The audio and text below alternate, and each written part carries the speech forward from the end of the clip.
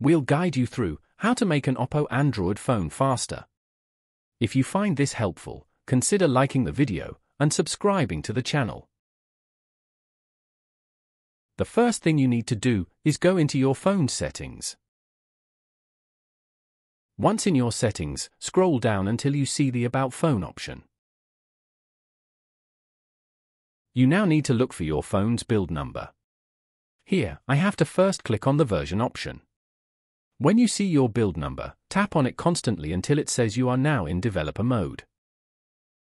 Now press the back button to take you back to your phone settings. Depending on your model of phone, you may see the developer mode at the very bottom. If not, click on Additional Settings.